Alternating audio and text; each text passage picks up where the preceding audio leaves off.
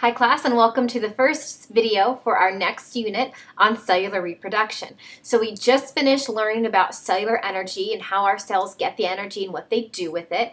And so now I sort of want to ask, well, now that our cells have this energy, what are they really going to do with this energy? And the answer is sometimes they're going to make new cells. So an organism's cells are constantly reproducing and making new and identical cells. This is happening inside of you all of the time. Your cells are taking in that glucose, they're making ATP, and they're using that ATP to make new cells. But you might be thinking, reproduce? How can a cell reproduce? I thought humans reproduced. How can a little tiny cell do that? Well, this type of reproduction I'm talking about is called asexual reproduction, meaning there's only one parent and the offspring simply means children, but we're going to use the term offspring. The offspring are identical to that one parent, and we call those offspring clones because they are identical to the parent. So here's a picture of a unicellular yeast. That's a unicellular organism. Yeast is just something that we actually use to make bread, and it's budding. So it's creating an offspring, a clone, another cell. It's reproducing another cell that is identical to that parent cell. And so this process, not exactly this budding process, but a similar process is happening inside of you right now. Your cells are needing to make new cells all of the time. So why do your cells need to make new cells? Well, in multicellular organisms like you, you do it to grow. So you're growing all the time. Also, when you were a little fertilized embryo, you had to use asexual reproduction to grow from a fertilized egg to an adult. And anytime that you have any type of injury, whether you see it or not, your cells use asexual reproduction to repair and replace cells. Now, in unicellular organisms, it has a different function because unicellular organisms, like that yeast I showed you and like bacteria or other prokaryotes, they use asexual reproduction to create an entirely new organism. No changes in the genetic information at all. Their offspring are clones of the parent. This process, and so important, this whole video is about this, mitosis. This process is called mitosis. To summarize asexual reproduction and its purposes, anytime you have any injury, like this poor little puppy dog here, this puppy is undergoing mitosis to repair and replace those arm cells. Growth from a fertilized embryo into a baby and from a baby into an adult. That baby is undergoing mitosis constantly. And unicellular organisms like this bacteria are undergoing asexual reproduction to make an entirely new organism, a brand new cell. It's identical, but it's still a new cell. So let's compare this asexual reproduction to sexual reproduction. So sexual reproduction, there are two parents, and the offspring are different. So there's a mixing up of the genetic information because there are two different parents. So the offspring are different. They're not clones. So the one purpose of sexual reproduction is to join an egg and a sperm and to create offspring. Now these eggs and these sperm are created through a process that is called meiosis. We're not going to talk about meiosis in this video, but we will in the next video. But don't confuse meiosis, which makes eggs and sperm, with mitosis. So let's take a closer look at asexual reproduction. It has two main parts, and they really make sense when you think about it. If we're going to make an entirely new cell, right, that's identical, we have to first copy all the DNA, all that genetic information, so that we can give the second copy to the new cell. Well, then we also have to do the same thing to all of the cellular contents, the cytoplasm and the organelles. So those are copied and they have to be given to the new cell as well. So this first part, the copying and the dividing of the DNA, is called mitosis. And the second part, the copying and dividing of the cell contents and cytoplasm, is called cytokinesis. Now, both of these, mitosis and cytokinesis, are part of the overall cell cycle, and the cell cycle has some other parts to it as well. So let's take a look at the cell cycle. I know this figure might be confusing. You have a similar figure in your book that might help you. But in orange, where it says I, this is called interphase. Most of the time, the majority of the time, your cell is in interphase. Only a small amount of the time is your cell actually in the M phase, which is the mitotic phase. So the mitotic phase includes both those parts I just mentioned. Mitosis, so dividing the DNA in the nucleus, and cytokinesis, dividing of the cytoplasm and the cell contents. So that's only happening a very short amount of the time. The other part of the time during interphase, your cell is just going about its everyday life, cell metabolism, and this is really important, this is where the DNA gets replicated.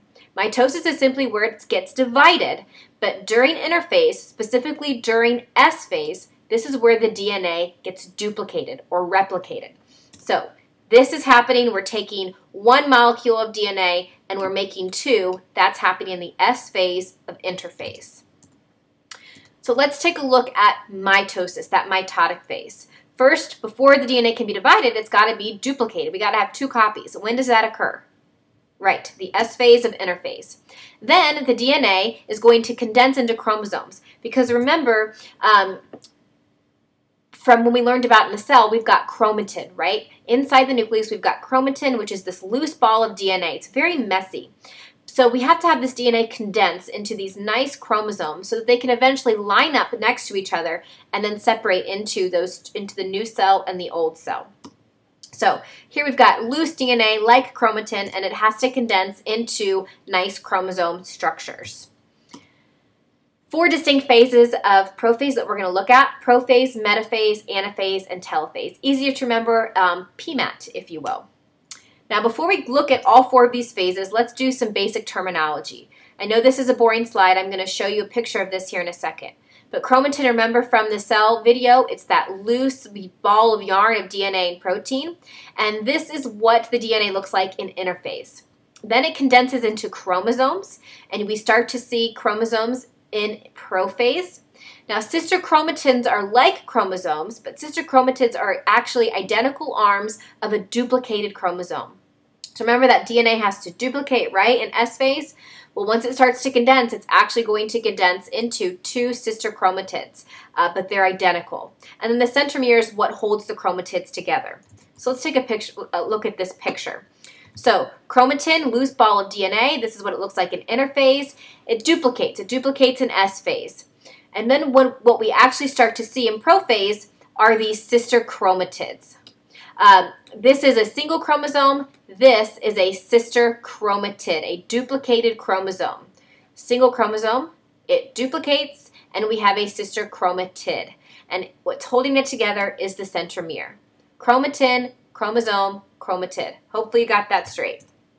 All right, mitotic phases. First is P, prophase. So here we have our nucleus. This is our chromatin that is starting to condense. So that's really the main thing that's happening in prophase. The chromatin is condensing into sister chromatids. Also, the nuclear envelope is starting to break apart. Second, metaphase. The sister chromatids are lining up at this metaphase plate. They're preparing to separate from one another. But remember, each arm is identical to the opposite arm because they're just simply a duplicated chromosome. And next, anaphase. So the sister chromatids are pulled apart. So again, this guy here is identical to this guy, okay? That's why when you have offspring during mitosis, that new cell is identical or a clone of that original cell. So these chromatids are pulled to opposite sides of the cell. And the last phase of mitosis is telophase. So the chromosomes are unwinding back into chromatin. Cytokinesis has already started to begun in telophase. There's an overlap there. And this pinched region here is called a cleavage furrow. In the animal cells, that is called a cleavage furrow. So it just pinches in all the way, eventually, until it pinches into 2 whole new cells. Now, in plant cells, it's a little bit different. So cytokinesis in animal cells, we have this cleavage furrow pinching the cells apart. In plant cells, however, we have something called a cell plate. And this cell plate is actually derived from the cell wall.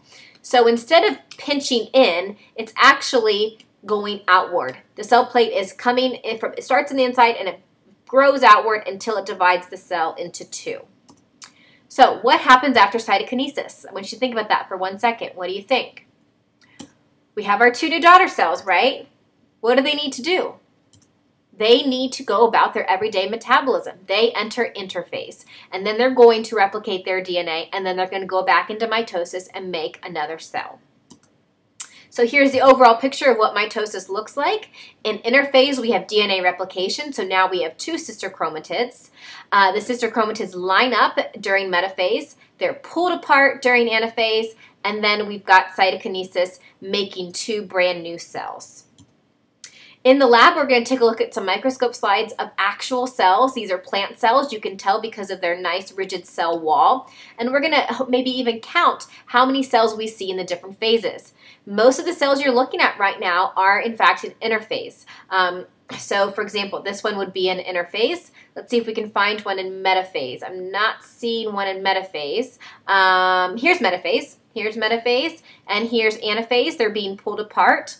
And here we see 2 nuclei, so we're starting to see cytokinesis happen here. All right, to finish this video, I would like for you to answer these 4 questions, and we'll talk about them in class.